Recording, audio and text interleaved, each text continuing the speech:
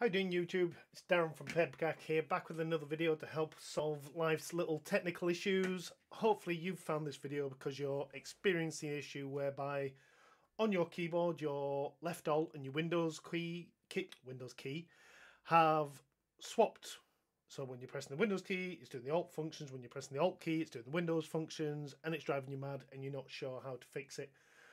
Well, thankfully, I've got 4 options on how to fix that for you. I'm going to run you through them all, start with the easiest, through the most difficult, and if they don't help, make sure you leave a comment below and I might choose you to do a free support session with and fix the issue for you.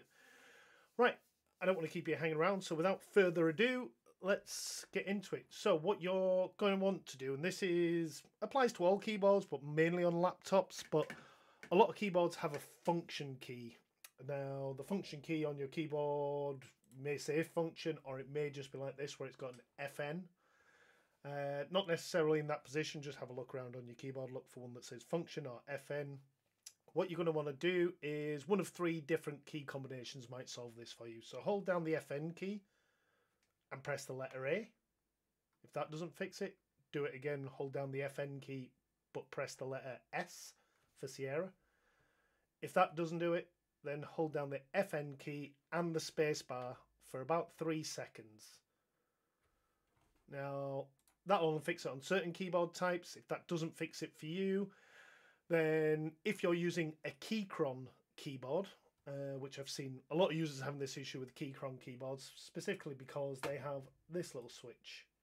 So over on the left-hand side, it looks like on that keyboard, there is the Bluetooth on and off and USB button. But there's also this little toggle switch for Windows/Mac OS.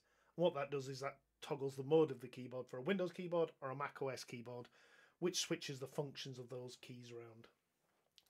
Just make sure you've got it in the right one for your operating system, obviously Windows for Windows, Mac for Apple, and give that a go.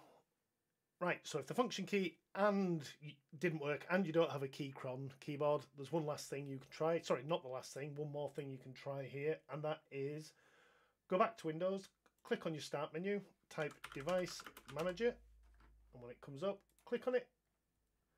You're going to look in here for your keyboard. I'm using a virtual machine, so mine look a bit weird, but you'll have your keyboard listed in here. You're going to right click, you're going to choose Uninstall Device.